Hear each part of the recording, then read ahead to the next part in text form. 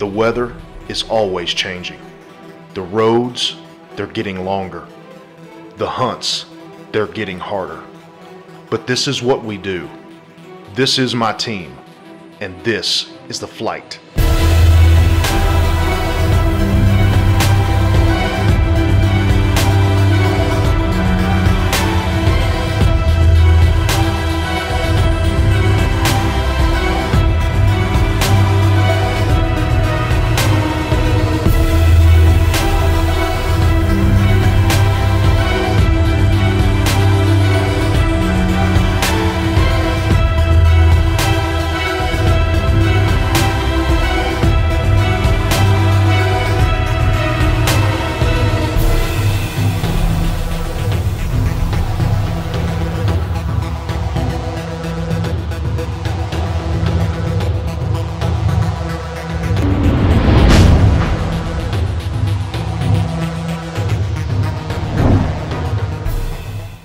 Flight TV was also brought to you by Falling Feathers Game Calls, Spectra Shot, Mike Reynolds Incorporated, A&B Lanyards, Kaminsky Development, The DeWitt Company, Big Buck Creations, Wildlife Taxidermy, Four Corners Development, Native Performance Dog Food, and by Lacrosse.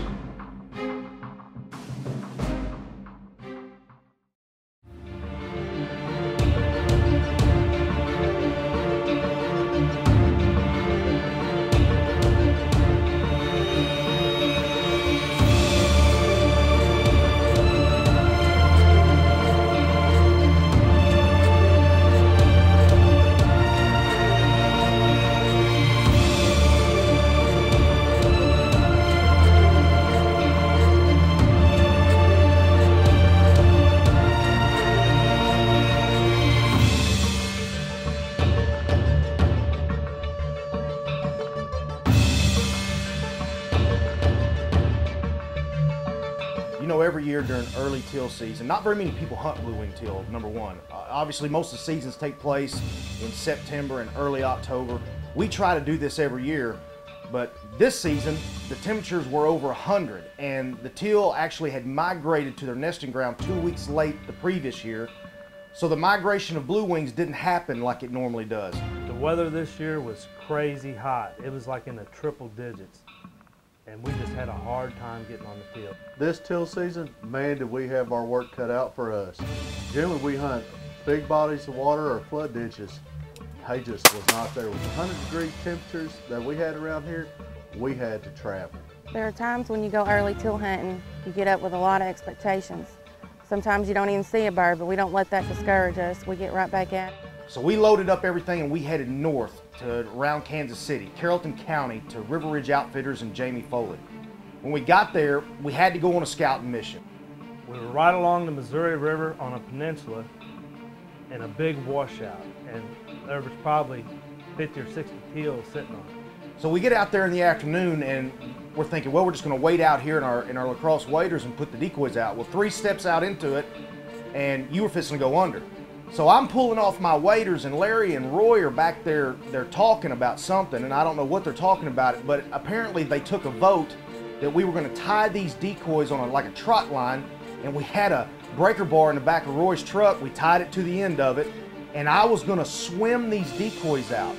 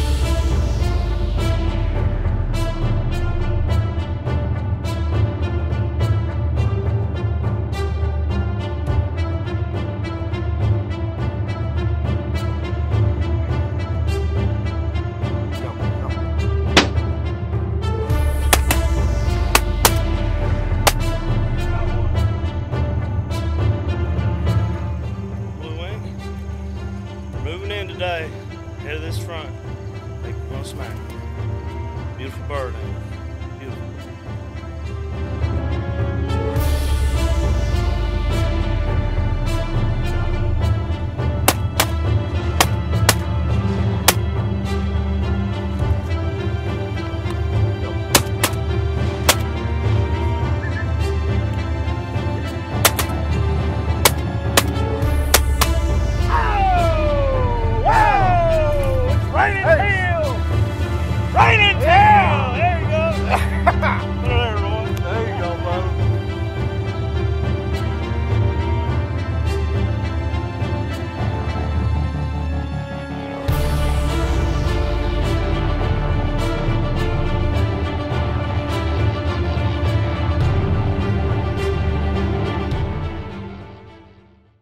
This portion of the Flight TV is brought to you by Native Performance Dog Food.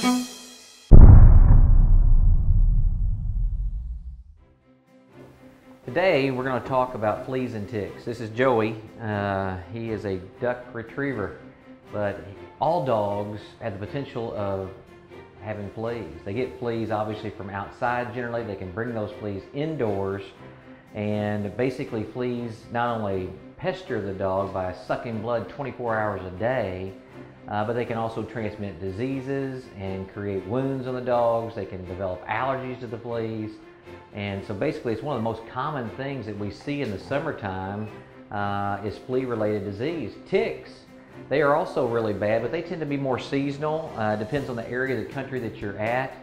And unfortunately, as I'd say in the past 20 years, we've become aware of numerous diseases that ticks do transmit, and some of them obviously that are transmissible to humans, like Lyme's disease, which can be very debilitating for both the dog and the owner. So fleas, when they jump on your pet, well, literally, they're shaped where they can just go right through the hair follicles, and they bite numerous times per day, and dogs are allergic to the flea's saliva.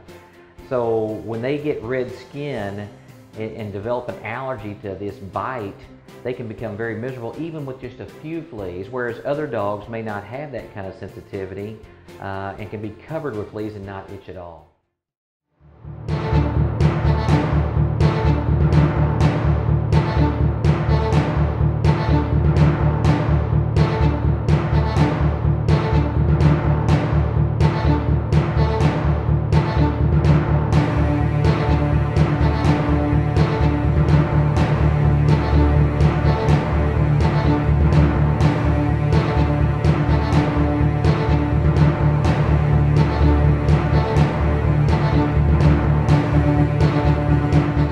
It's opening weekend of big duck season, and we are stoked.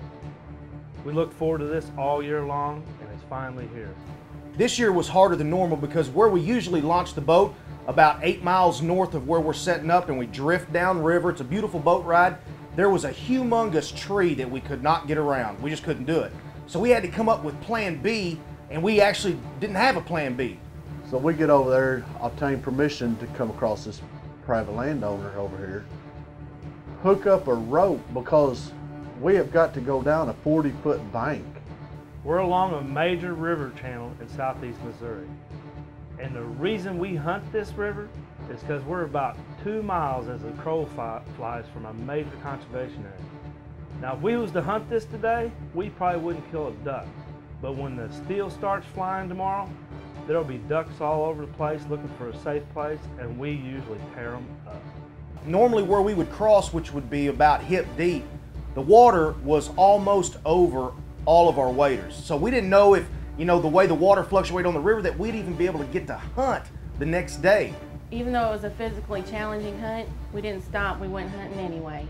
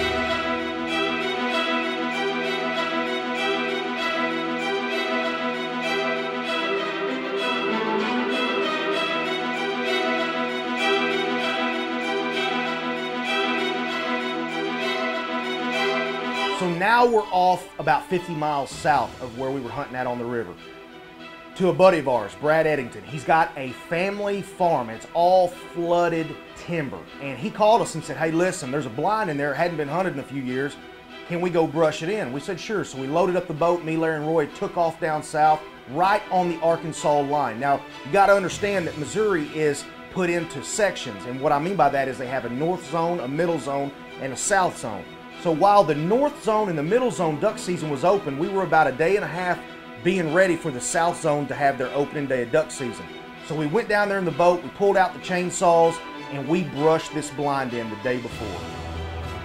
We put out our hardcore decoys that first morning, and we kind of went to a little bit extremes on the decoys. We was trying to block them on one side and fill the other side up where they would land right in front of the blind. We're hunting a family home. Brad has 3 kids, Jake, Madison, Paige, and they love to duck hunt. But the most memorable part of this whole hunt was Jake. Jake is ate up with duck hunting. I mean, he is duck crazy. Hunting flooded timber is every duck hunter's fantasy hunt. All right, so it's November 29th. Woke up this morning about an hour north of where we're at right now. We're in the deep timber this morning in southeast Missouri. The temperatures are around 25 degrees. Had a pretty major front push on through all the way through Missouri. And these ducks are really flying in the timber right now. So hopefully here in a few minutes we're gonna be able to bring you some smack 'em action. Got my cell phone light on.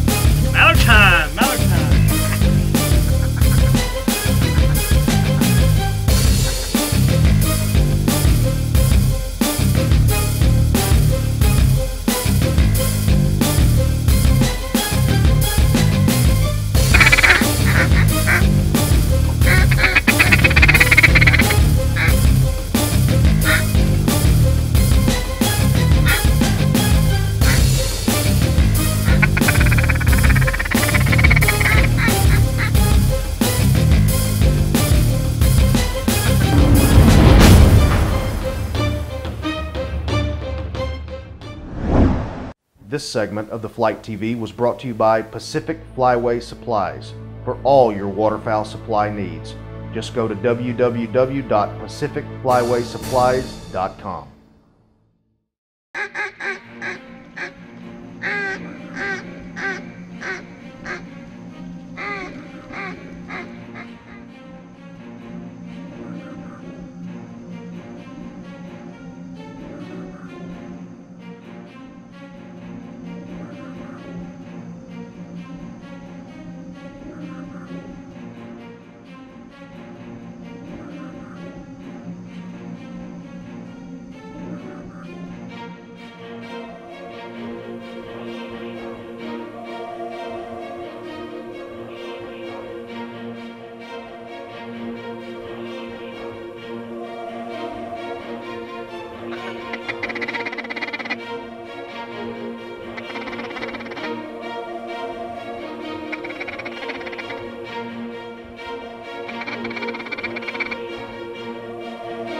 Get him, get him, get him, get him, get him, get him.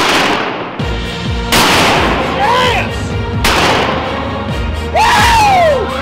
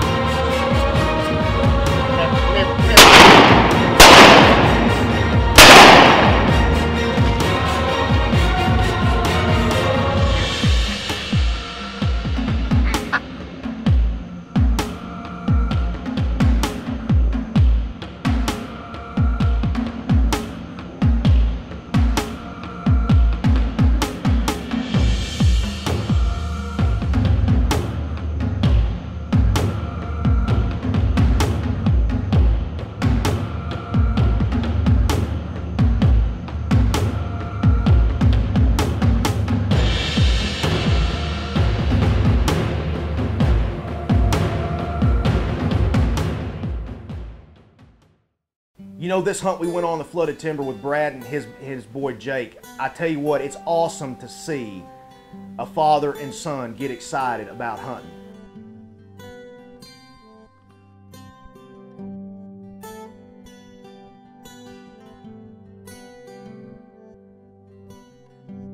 My father died in my arms when he was 47 years old. And I tell you, I would give my left leg to have him back here with me today.